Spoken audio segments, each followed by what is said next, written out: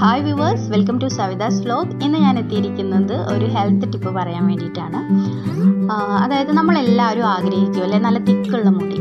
അപ്പോൾ ഈ മുടിയിലേക്ക് പല പ്രശ്നങ്ങളും പല ആളുകളും നേരിടുന്നുണ്ട്. അപ്പോൾ മുടിയിൽ നമുക്ക് ഡാൻഡ്രഫ്, താരൻ വരും. അതുപോലെ തന്നെ ഈ താരനോട് അനുബന്ധിച്ച് തന്നെ ചെറിയ ചെറിയ കുരുക്കൾ വരും. അതാണെങ്കിൽ നല്ല വേദനയുള്ള കുരുക്കളായിരിക്കും. അങ്ങനെ നമ്മളെ തലയുമായി ബന്ധപ്പെട്ടിട്ടുള്ള ഫംഗസ് ഇൻഫെക്ഷൻ, ഇത് മുടി കൊഴിച്ചിൽ, അങ്ങനെ ഇതിൻ്റെ പല കാരണങ്ങളും ഉണ്ട് കേട്ടോ. ചിലപ്പോൾ നമ്മുടെ ശരീരത്തിലുള്ള ഡെഫിഷ്യൻസി, അതായത് വൈറ്റമിൻ്റെ ഒക്കെ ഡെഫിഷ്യൻസി ആയിരിക്കും, പ്രോട്ടീൻ്റെ ഡെഫിഷ്യൻസി ആയിരിക്കും. അതുപോലെ തന്നെ നമ്മൾക്ക് ഉണ്ടാകുന്ന ഹോർമോണൽ ചേഞ്ചസിൻ്റെ കാരണം ഉണ്ടാവും. അതുപോലെ തന്നെ നമുക്ക് സ്ട്രെസ്സ്, പല കാരണങ്ങൾ കൊണ്ട് മുടി കൊഴിച്ചിലൊക്കെ വരാനുണ്ട്.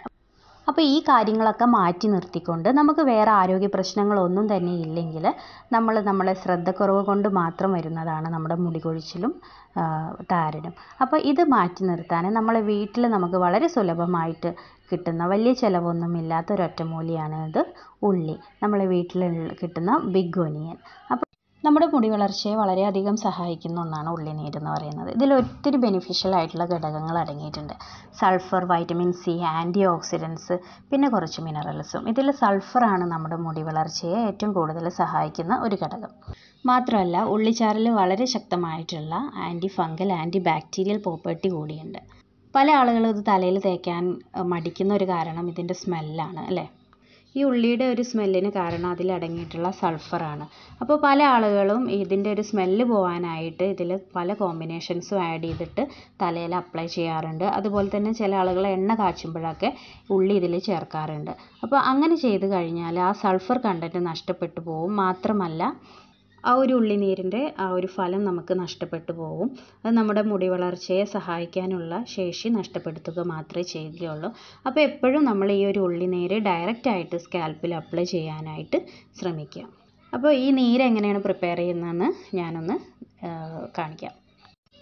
ആദ്യമേ ഉള്ളിയുടെ പുറംവശത്തുള്ള തൊലിയെല്ലാം നീക്കം ചെയ്ത് ഈ കറുത്ത പൊടിയൊക്കെ വാഷ് ചെയ്തിട്ട് ഇതുപോലെ ഒരു ജാറിനകത്തേക്ക് കഷ്ണിച്ചിടുക. ഇതിൽ വെള്ളമൊന്നും ചേർക്കരുത് കേട്ടോ. ഇത് നല്ല പ്യുവറായിട്ടുള്ള നീര് തന്നെ നമുക്ക് കിട്ടണം. മിക്സിക്കകത്ത് ഇതുപോലെ ഒന്ന് കറക്കിയെടുക്കുക. എന്നിട്ട് പേസ്റ്റ് രൂപത്തിലാക്കിയിട്ട് നമ്മളിതൊന്ന് ഇതുപോലെ ഒരു അരിപ്പയിൽ അരിച്ചെടുക്കുക. ഇത് ഒരു സ്പൂൺ ഉപയോഗിച്ച് പ്രസ് ചെയ്താലും നമുക്ക് നീര് കിട്ടും, അല്ലെങ്കിൽ കൈ കൊണ്ടൊന്ന് ഞരണ്ടി എടുത്താലും മതി. പിന്നെ ഇനി ഈ ഒരു നീര് നമ്മളുടെ തലയ്ക്കകത്ത് അപ്ലൈ ചെയ്യുന്ന സമയത്ത് നമ്മൾ ശ്രദ്ധിക്കേണ്ട കാര്യം, നമ്മുടെ തലയോട്ടി നമ്മൾ നല്ല വൃത്തിയാക്കി വെക്കണം. അതായത് ഇപ്പോൾ ഇത് 5 ദിവസമാണ് നമ്മൾ തലയിൽ അപ്ലൈ ചെയ്യേണ്ടത്. അപ്പം തലേ ദിവസം നമ്മൾ നമ്മുടെ മുടിയിൽ എണ്ണയൊക്കെ തേച്ച് മസാജ് ചെയ്ത് നമ്മുടെ തലയിലുള്ള ചളിയെല്ലാം കഴുകി കളഞ്ഞ് നല്ല വൃത്തിയുള്ളതാക്കി വയ്ക്കുക. പിറ്റേ ദിവസം മുതൽ നമ്മളിത് അപ്ലൈ ചെയ്ത് തുടങ്ങാം. അങ്ങനെ 5 ദിവസം കണ്ടിന്യൂസ് ആയിട്ട് ചെയ്താൽ നമ്മുടെ താരൻ തീർച്ചയായിട്ടും പോകും. മാത്രമല്ല മുടി നന്നായിട്ട് തഴച്ച് വളരുകയും ചെയ്യും. ഇത് നമ്മൾ മാസത്തിൽ ഇങ്ങനെ ഒരു ആഴ്ചയിലൊക്കെ ചെയ്ത് കഴിഞ്ഞാൽ നമ്മളുടെ ഈ താരൻ എന്നുള്ള പ്രശ്നം മാറിക്കിട്ടും. അപ്പോൾ നമ്മൾ ഈ 5 ദിവസവും ഈ ഒരു ഉള്ളിനീര് നമ്മളെ തലയിൽ അപ്ലൈ ചെയ്തുകൊണ്ടിരിക്കണം. ഈ 5 ദിവസം നമ്മൾ തലയിൽ എണ്ണ തേക്കാണ്ടിരിക്കുകയാണ് നല്ലത്. കാരണം താരനുള്ള സമയത്ത് നമ്മൾ തലയിൽ എണ്ണ തേക്കുന്നത് അത്ര നല്ലതല്ല. അപ്പോൾ ഈ 5 ദിവസത്തിൽ നമ്മൾ എണ്ണ ഒട്ടും തൊടണ്ട എന്നല്ല പറയുന്നത്. ജസ്റ്റ് നമുക്ക് കയ്യിൽ മുടിയൊന്ന് ഡ്രൈ ആവാണ്ടിരിക്കാൻ വേണ്ടിയിട്ട് കയ്യിലൊന്ന് എണ്ണ തൊട്ട് പുരട്ടി നമുക്ക് മുടിയിലൊക്കെ തേക്കാം. എങ്കിലും സ്കാൽപ്പിൽ തേക്കാണ്ടിരിക്കുക. ഈ 5 ദിവസവും ഇത് കണ്ടിന്യൂസ് ആയിട്ട് നമ്മൾ തലയോട്ടിയിൽ തേച്ച് പിടിപ്പിച്ച് 15 മിനിറ്റ് കഴിയുമ്പോൾ കഴുകിക്കളയുക. തീർച്ചയായിട്ടും നിങ്ങളുടെ താരൻ കുറഞ്ഞിരിക്കും. ഈ രീതിയിൽ തന്നെ ചെയ്യുക. അപ്പോഴാണ് നമുക്ക് ഇതിന് ഫലം കിട്ടുക. അപ്പോൾ എനിക്ക് അങ്ങനെ താരൻ കുറഞ്ഞിട്ടുണ്ട്. അതെൻ്റെ ഒരു ലൈഫ് എക്സ്പീരിയൻസ് കൂടിയാണ് ഞാൻ നിങ്ങളുമായിട്ട് ഷെയർ ചെയ്തിട്ടുള്ളത്. അപ്പോൾ ഈ ഒരു വീഡിയോ നിങ്ങൾക്ക് ഇഷ്ടപ്പെട്ടിട്ടുണ്ടെങ്കിൽ തീർച്ചയായിട്ടും ലൈക്ക് ചെയ്യാൻ മറക്കരുത്. അതുപോലെ തന്നെ ഞാനിടുന്ന പുതിയ വീഡിയോസ് കാണണമെങ്കിൽ ഈ ചാനൽ സബ്സ്ക്രൈബ് ചെയ്യുക. ഇനി പുതിയൊരു വീഡിയോ ആയിട്ട് വീണ്ടും കാണാൻ സാധിക്കട്ടെ. Thank you. ഇതുമായി ബന്ധപ്പെടുത്തി വേറെ 2 കാര്യം ഞാൻ പറയാൻ വിട്ടുപോയി. ഇപ്പോൾ നമ്മൾ ഉള്ളിനീര് തേക്കുമ്പോൾ ഷാമ്പു തേക്കാൻ പറ്റുമോ എന്നുള്ള ഒരു സംശയം ഉണ്ടാവും. അപ്പോൾ ഷാമ്പു ഇടാണ്ടിരിക്കുകയാണ് ഏറ്റവും നല്ലത്. നമുക്കതിൻ്റെ ഗുണം നന്നായിട്ട് കിട്ടണമെങ്കിൽ ഷാമ്പു ഉപയോഗിക്കാതിരിക്കുകയാണ് നല്ലത്. ഉള്ളിനീരായതുകൊണ്ട് കഴുകി കളയാനൊന്നും വലിയ പാടുണ്ടാവില്ല. നല്ല വെള്ളത്തിൽ നന്നായിട്ടൊന്ന് കഴുകിയാൽ തന്നെ അതിൻ്റെ ഒരു സ്മെല്ല്, ഒട്ടുമിക്ക സ്മെല്ലും പോവും. പിന്നെ ഇനിയിപ്പോൾ നമ്മൾ പുറത്തൊക്കെ പോകുമ്പോൾ നമുക്കങ്ങനെ ഒരു സ്മെല്ല് തോന്നുവാണെങ്കിൽ വീര്യം കുറഞ്ഞ ഷാമ്പു ഇപ്പോൾ നമ്മൾ നോർമലായിട്ട് യൂസ് ചെയ്യുന്ന ഷാമ്പു ഏതാണോ ആ ഷാമ്പു നല്ല വൃത്തിയുള്ളൊരു പാത്രത്തിൽ കലക്കിയിട്ട് നമ്മളുടെ തലയിൽ തേക്കുക. അത് വല്ലാണ്ട് സ്കാൽപ്പിലൊന്നും ഇട്ട് ഉരയ്ക്കരുത്, നമ്മളെ മുടിക്കകത്ത് തേക്കുക. അപ്പോൾ ആ ഒരു സ്മെല്ല് പോയി കിട്ടും. അപ്പോൾ ഇത് നമ്മൾ വീട്ടിലൊക്കെ എവിടെയൊന്നും പോകുന്നൊന്നും ഇല്ലെങ്കിൽ ഷാമ്പു ഇടാതെ ഇരിക്കുന്നതായിരിക്കും ഏറ്റവും ബെറ്റർ. അപ്പോൾ 5 ദിവസം കണ്ടിന്യൂസ് ആയിട്ട് ചെയ്യുക കേട്ടോ.